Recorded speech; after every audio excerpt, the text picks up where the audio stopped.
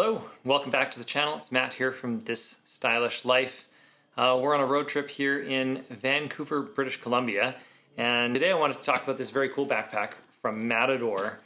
This is the SEG 45 liter. Basically Matador's answer to maximum carry-on size travel with some very cool features. So I'm going to get into what makes this bag special, all the materials, how it's made, the features of the bag, and then how I've got it packed up for this week-long road trip to Vancouver. First off, Matador has been making travel products for a number of years. They make a lot of smaller accessories and collapsible travel bags, but they've recently got into full-size travel bags, this SEG, and then they've got a brand new Globe Rider backpack as well out. So some very cool new products coming out. I was specifically excited about this one because of a couple of the features. One, the organization and how all of that works. And number two is just the weight of this bag. This bag comes in at just over 2 pounds. That's just over a kilogram, which is extremely light for a full-size 45 liter bag. We'll get into where they trimmed out to cut some weight and what this might not have compared to some of the bigger, heavier bags out on the market. We'll also see how this can be really useful. And the weight savings certainly can help if you are traveling on some of the weight restricted airlines, or even just, don't want to carry a bunch of extra weight on your back. Getting into the exterior of the bag, as you can see, it's got some Matador branding on the front, very minimal, tasteful in my opinion. I'm not a big fan of big branding or any branding, but I don't find the Matador to be too much. The entire material down the front and most of the exterior of the bag is a 420D, and it's all a blue sign material, which means it's made in a sustainable way. And that's great. I mean, I think more companies should be moving that way if they can. As you can see, this bag looks a little non-traditional from the outside, and that's where this bag really shines.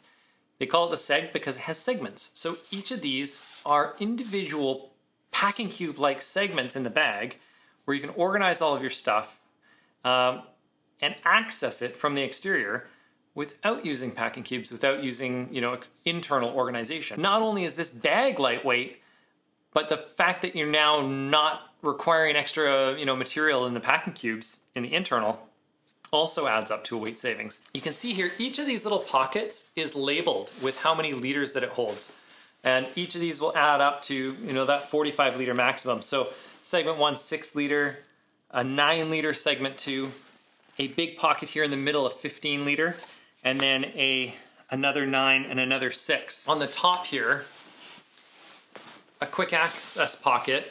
And the nice thing about this pocket is that it's made out of its own stretchy fabric, so it doesn't take up the interior body of the pack. It's actually got its own volume because this fabric is got a little bit of stretch and a little bit of give to it. Grab handles, you've got 2 grab handles on the top. They're just thin nylon straps.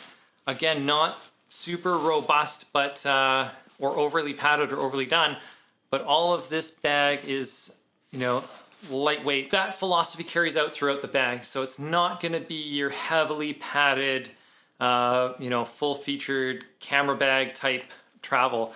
It's keep you light, keep you organized, and get you to your next destination. Little SEG 45 branding on the side and a single side handle on this side.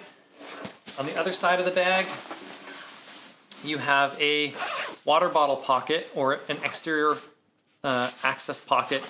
Again, this has its own stretchy material, so it doesn't take up volume from the inside of the pack, and that's very cool. Things will stick out a bit, but just from the outside. But again, it's a fully zippered pocket, so your water bottle or your tripod doesn't fall out of this pocket and doesn't take up your interior space. One single handle on the bottom, again, for access in and out of the overhead compartment. And then that same 420D on the bottom of the bag. The back panel itself has your 2 basic straps. They're, decently padded. They're not overly done. They're certainly not, Go-Ruck or Air as far as cushion, padding, but they do the trick. And because this is designed to be a lighter bag, I haven't found that this has been problematic. Now, Would this be the bag that you would want to, you know, load up with 40 pounds worth of stuff and hike all over all day long in Europe? No, I would say, you know, this isn't probably that. So depending on how you're going to carry this bag, even though it's a big bag, it's 45 liters, I would still try to keep it light, you know, so you're not putting extra strain on your body. It does have a sternum strap that is adjustable. You know, you can clip these off and on and move it up and down a little bit there. And then it does have a waist belt that is just a thin piece of nylon. This wouldn't add anything for support, maybe stability. Personally, I wouldn't use it on this bag. The waist belt is removable very easily. You just would unthread these webbings and you could stow that away. Very cool feature with the shoulder straps is that those can also unbuckle and then just be tucked away into these two pockets here in the top. And this bag can then convert to duffel carry as well. Matador did include the duffel carry strap, and they just hook onto here. And if you were gonna go, say, 2-bag travel with this and a small backpack, this would work really well as a duffel. Now that we've covered the exterior of the bag, before I get into what I've packed into each of these segments and how I've packed this bag out, I wanna get into just the clamshell opening and show you some of the cool features about how this bag works. One other cool feature that Matador has included is these little tabs here that work as like zipper security. So you can thread through your zipper pulls through here. And then if anybody goes to open your bag, say while you're in line, they'll just be pulling on this and be stuck at this little security loop. And each of the segmented zippers has that same thing. And at the same time, these work really well as zipper tab pulls for opening and closing the bag. They're one on each side. So that was a nice little inclusion. I have already lost one of the shrink wrap doohickeys here off of this main zipper pull. So I'm gonna have to see about reattaching that, but that just came off this morning. So we'll see how well those hold up. I do like that Matador made these white versus the black on the rest of the bag, so you can identify which one is for this clamshell. That zips all the way around, and then you can see all of your stuff is packed in here in these areas. These are the segments themselves. And then underneath, you've got a big clamshell opening. So if you didn't want to use these, you can actually tuck away these segments and just clip them on. There's a little clip here to basically compact all of this down so you wouldn't be using that segmented top part. And you could just use this as a big, you know, open clamshell bag. But with this style of organization, it's really neat because I've got all my clothing up here for my entire trip, and then bigger items or, you know, dirty items, tech can go inside in the clamshell area. All of the zippers on this bag are PU coated YKK zippers. Water resistant, and they're easy to pull. Important because you got a lot of zippers on this bag. You also do have one more exterior pocket here with this exterior access laptop zip. So as you can see, there's no padding to this material here. This inner lining is just the other side of the exterior face. You know, very different from some of the big full-featured bags out there. But because of that, or the reason for that lack of padding, the reason for that lack of extra stuff and organization inside, is because this is half the weight of a lot of those bigger, more fully featured bags. That's the features of the bag. Basically comes down to, you know, just a really light, nicely made bag with some very cool organization features. Now, I'll get into how I've packed this up for a weeks-long trip here in Vancouver. First off, I do have this Bellroy 9-liter sling. I had my camera in here with the Deity mic on top. It offers a little bit of padding. I think because the bag itself doesn't have a ton, if I was gonna be throwing this around anymore, I would want something more robust as far as a camera cube goes. But this did fine. And then obviously when I get to destination, it's nice to have a sling for walking around the town. Next up, I've got this Amaran light case. It came with the P60 that I have at home. I had the 2 Nanlite Pavo tubes in here, plus the Gorilla Pod and a little tripod, some really small basics. And it added some padding for those accessories, so that worked out really well. And thanks Amaran for the, you know, including a bag with your light. Got some runners, just some Nike Freeze for hitting the gym. That's what I had in this bottom panel here. As far as the back laptop goes, I have my iPad Pro 12.9 fits in there nicely. The padding on this slot is not super padded. I think, again, similar to the camera cube type idea, I would add some padding to my MacBook if I was going to be traveling, say, internationally. Because this sits on the back of the bag, and if you're using this in duffel carry mode or anything like that, all your stuff's going to be sitting down on top of your computer. So yeah, I would add some extra padding to that. There's not really a false bottom to this either, but it does have a little bit of light padding for your computer. Very cool. With that big open extra bottom compartment there, I could see that being really useful for travel where, you know, if you have, if you're going on a beach vacation, you have your snorkel and your fins, those could go in that compartment and they wouldn't be, you know, getting sand and salt water along with all your other clothing. You got runners, you got hiking boots, you know, even dirty laundry. That could all go in that bottom compartment. It's just really cool to have that segmented from the rest of your clothes, built into the organization of the backpack itself. Now I'll get into how I've packed up each of these little segments. I use packing cubes and have been a big fan of that method for packing, especially into like a big clamshell bag. This has been kind of neat having them into each segment. Typically I'd get to a hotel, I'd be able to pull out those packing cubes and then use the backpack as a bag at destination. With each of these segments, with this bag, I think I would change that up and just, you know, maybe pack a packable backpack. Day pack in this. It's such a big bag. I wouldn't want to carry this anyways as like a daily carry. With each of these segments, this just sits, you know, at the hotel and basically becomes your dresser drawer when you're at destination. Top quick access pocket here, like I said, it has a bit of its own dimension. And I've just got my Kindle in there. You could fit a little bit more in there as well. From there, getting into this first pocket here, which is a 6 liter.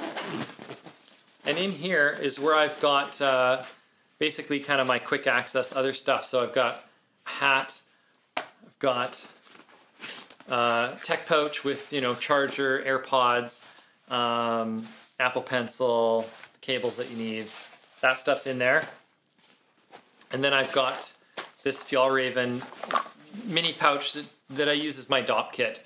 And I might do another video and get into what I carry there for travel. This is smaller than Fjallraven's designated DOP kit, but it fits everything I need and more. This is the duffel strap that comes with the bag. Just, again, 2 strips of nylon, no padding or shoulder padding to it, but it clips on. It's nice that it's included. A lot of bag manufacturers charge extra for that, so it's good to see that it's included with the bag. Jumping into the next compartment here. This guy is a 9 liter. And so I've put all of my socks and underwear in here. I've got a mix of, you know, white cotton socks, merino wool workout socks, and some boot socks here. And then I've got a handful of underwear as well. Everything I wear right now is basically this Outdoor Research, don't worry, these are clean, these Outdoor Research merino boxers. Honestly, these are my favorite underwear I've found for travel and for everything else. I've got 7 pairs of socks, 7 pairs of underwear, so I could essentially go an entire week without having to do laundry. So this is the big compartment here. This one in the middle is a 15 liter, and I've decided to pack all my pants in here. Got swim trunks for the pool, the hotel. I've got a pair of hiking pants from Outlier. These are their slim dungarees. Probably overpacked for this trip, but you know, it's nice when you're in a city travel environment to have blue jeans and, you know, some more casual dressy pants that are different from maybe what you would wear for an outdoor excursion. So I do have these slim dungarees. They work really well for everything. I could have just packed these, honestly. They pack up really small, really lightweight, weather resistant. They're a good pair of pants to have. I did also pack a pair of just fatigue pants. Again, want to look stylish in Vancouver, so I've got a couple different options. And then I've got a pair of workout shorts. Again, Outlier product, the New Way short. Great for working out, for casual use. I mean, dressy use too if you're into dressy shorts. And then, yeah, they could double as a swimsuit as well if need be. And then because I'm lounging in a hotel for the week, I did bring a pair of Reigning Champ sweats. Like I said, I've overpacked a little bit, but I really wanted to pack out this 45 liter bag. If you've got the space, you tend to use it. and it's kind of nice to have some different options. In the next compartment down, this other 9 liters where I packed my shirts. So I basically brought 2 button-up shirts. I've got this green one here, and then I had a blue chambray. Gave me some dressier options, and then enough that I could mix and match with the bottoms and stuff that I brought, that I've got a few different outfits, and you know, for that week plus time that we're here, I feel like I'm, you know, in some different clothes. Got some Outlier merino wool shirts. These things are killer for travel because they don't stink when you wear them, so you can get a few wears out of them. They also dry really easily, so if you're not into wearing your shirts multiple times, you know, a sink wash or rinse in the shower, hang them up to dry, and they're dry by the next morning. And then again, to mix it up, I do like to have some white cotton t-shirts. And in the bottom segment, just brought a couple layers. So this is just an outdoor research, really light, stretchy, soft shell material. Good for running in, but also just, you know, for a little bit of insulation if needed.